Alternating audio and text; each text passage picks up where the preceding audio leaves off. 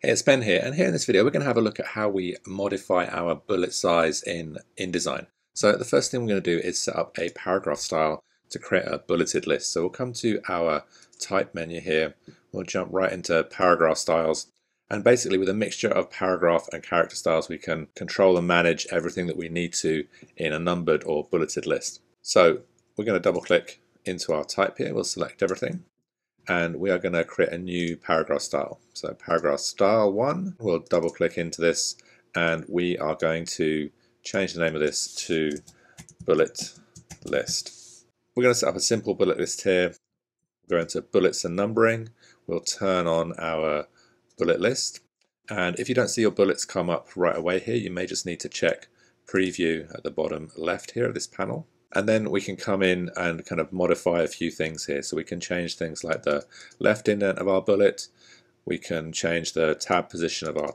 type, our text, so we can have it closer or further away. And then we can also set up a character style here for our bullet. So basically this is what's going to allow us to change the size and color of that bullet. So we'll create a new character style, and you'll see the kind of formatting will look like it's gone away, but it hasn't. And for this we will set up basic character format for our bullet. We'll just set the size to 24, and I'm gonna then come in here and we will call this bullet size and color. We'll click OK. So what we have here is two different things. We have the paragraph style, which is controlling the size of our type, the spacing of our type and all that kind of stuff, and also the position of our bullet within our list, so things like the left indent and the tab position. And then if we click OK here, we have this character style now that is controlling our bullet size. Now it's important that before we modify this character style that we deselect everything here, otherwise we're going to apply that to our text here as well, which we don't want to do. So I'm just going to click on my selection tool, click away from everything here. And often this is a good thing to do. It means you're not going to accidentally format something with the wrong character or paragraph style. But what I can do now is come into bullet size and color, double click in here, and with preview checked on the bottom left, I can come into my basic character formats. I can change the size, so we can decrease or increase the size of our bullet. We can also come into character color. We can change the color of our bullet here. If we want to create new colors, then we can come to Window, Color, we'll come into our swatches, and we can make a new swatch here. So we'll come up to our menu at the top, go to New Color Swatch.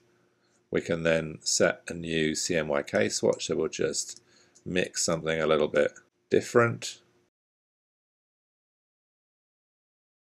We'll go for this nice orange. We'll click Add and Done. And now we've got our new color swatch. So now we can double click in here, we can come into our character color, and we can choose that new swatch that we just created for our bullet color. So we'll click OK here. So this is a really important concept. We have these two different styles here, one for our character style for our bullet and one for our paragraph style, and it's in that paragraph style that we have this particular character style attached to, just simply for the bullet formatting. We can also in here as well add other bullets. So if we want to go to something like webdings, then we can choose a different bullet. So we could choose a square. Let's scroll down here, we'll choose a couple different ones. We'll choose a file folder, we'll add that. We'll choose the knife and fork, we'll add that.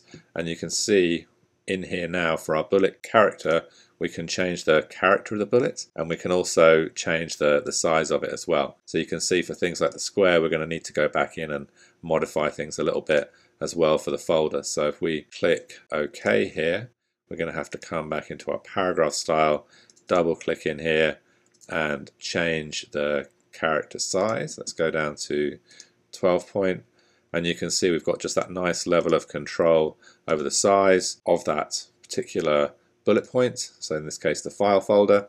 We can also go into advanced character formats and change things like the baseline shift, so you'll need to stick a number in there first of all, but now you can see we can shift that file folder up and down.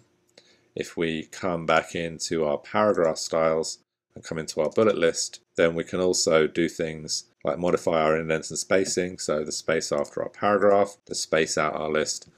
So again, nice level of control over the bullet size, the style of bullet that we're using, and then also the list in general within these paragraph and character styles within Adobe InDesign. If you have any questions about this, then do please leave comments below. Otherwise, I look forward to seeing you on the next video.